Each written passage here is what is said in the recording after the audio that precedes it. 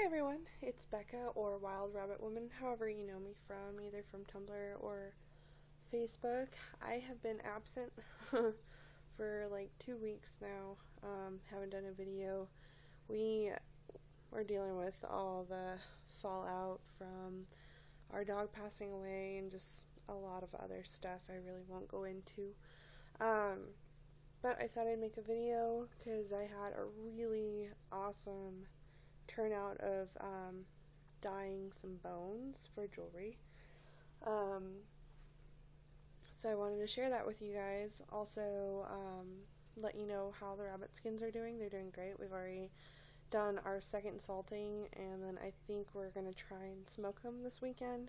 So they're nice and soft and preserved, so they're not going to be like decomposing basically later on down the road. Because they're really stiff right now from the salting. So what I did for my jewelry is I did a natural dye bath with tea and some different flowers, like dried flower parts that I got. I thought they were going to turn out a little more red, but I'm actually really happy with the color that they did turn out. I don't know how well you can see them. They almost look like charcoal right now, like graphite sticks, but this is how some of them turned out. I've got a few pieces. If you're on the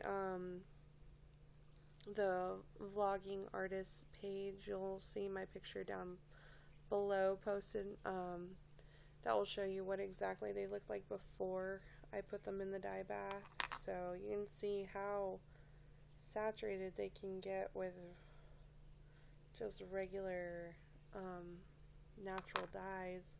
I just put them in the jar with water and a lot of tea and flowers and all of that to get them a different color, just testing out different options, and these turned out really awesome.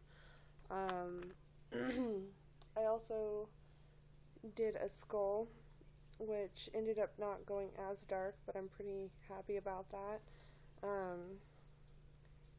You can see it, you can see it against my hand. It's not as dark as the other pieces. The teeth will always stay white. I think it's something to do with the enamel. It won't seep in. The other is a little bit more softer, porous. So I think it looks really, really cool. I did a couple jaw pieces too. These didn't turn out as dark either. One turned out really light. This one looks like a grayish brown color. Same with this one. But these two turned out darker. Oh, my computer. So these turned out darker, and these did too. Maybe you can see the skull a little bit better.